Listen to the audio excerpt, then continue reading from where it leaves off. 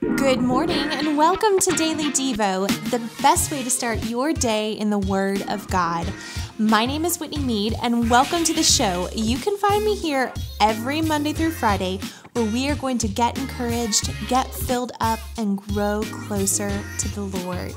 Be sure to like, comment, subscribe to the channel, and hit that bell button to get notified every time a new episode of Daily Devo goes live.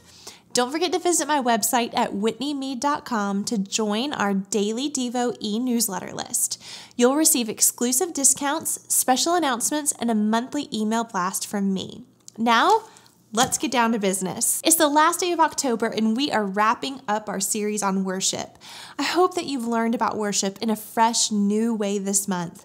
And rather than teach you a new concept today, I thought it would be nice for us to worship together this morning.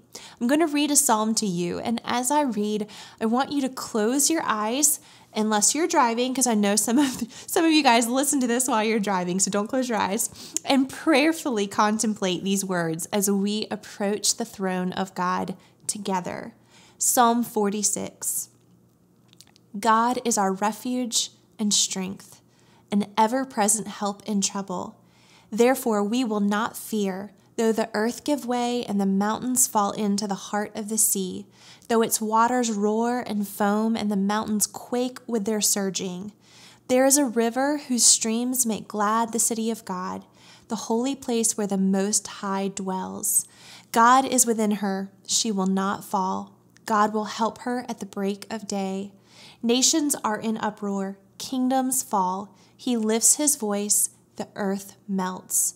The Lord Almighty is with us. The God of Jacob is our fortress. Come and see what the Lord has done, the desolations he has brought on the earth. He makes wars cease to the ends of the earth. He breaks the bow and shatters the spear. He burns the shields with fire. He says, "Be still and know that I am God. I will be exalted among the nations. I will be exalted in the earth. The Lord Almighty is with us. The God of Jacob is our fortress." Psalm 150.